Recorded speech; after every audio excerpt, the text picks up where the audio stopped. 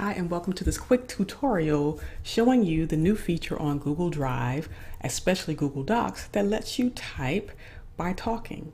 So what we're going to do is go into a new document and select Google Docs. It'll open up a new page for you, and you can enter a test title in if you want to. I happen to be working on a new project.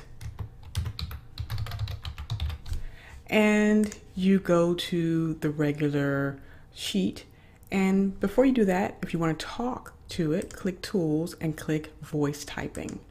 Once you click Voice Typing, you press Click to Speech and then watch the magic happen.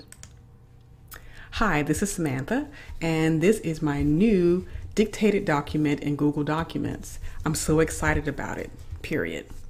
New line. So this is what we're going to talk about now, period.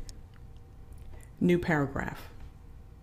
Some of these features are exactly the same as if you were talking to Dragon Naturally Speaking or any other dictation program.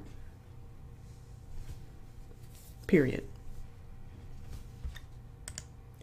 And so when you're done, you simply click on the microphone, and you can move the microphone anywhere you want to. You can use certain commands, including period, question mark, exclamation mark, and you'll see that with this new dictation program, you'll have a wonderful new way to create new content. Thank you, and we'll see you again.